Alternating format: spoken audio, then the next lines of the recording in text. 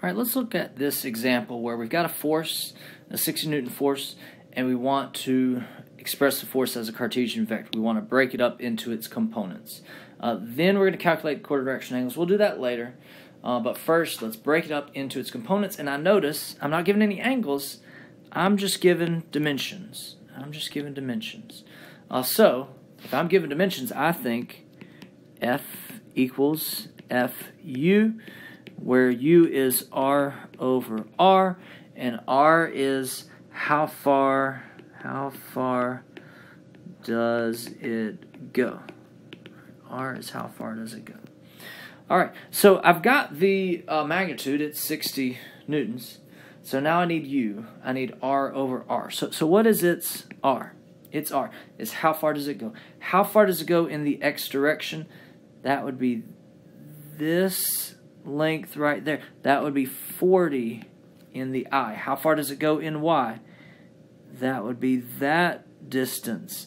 It goes that Y, wherever it's labeled as positive axis. So it goes minus 50 in the J. How far does it go in the K direction? It goes plus 110 in the K direction. That is my R. Normally this would have units, meters, millimeters, or whatever. It doesn't really matter because whatever units I have on top or the units I have on bottom, they cancel out. So this one doesn't even give you units. So anyway, there's my R. What is the magnitude of R?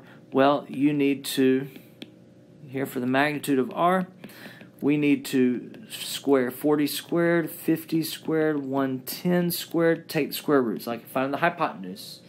A squared plus B squared equals, but this is A squared plus B squared plus C squared equals D squared. So don't forget to take that square root of that. I've got 127. So here we go. F as in component form would be 60 newtons times R, 40I minus 50J plus 110K divided by 127. Right? You can write it like that, or you can write all of this divided by 127, divided by 127, divided by 127. Either way, you know that all three of those were divided by 127. And then I just want to multiply this through. F is equal to, let's see, 60 times 40 divided by 127 would be 18.9 in the I minus 23.6 in the J plus 52 in the K. Units are Newton. So that is a major part of this problem. Expressing the force as a Cartesian vector.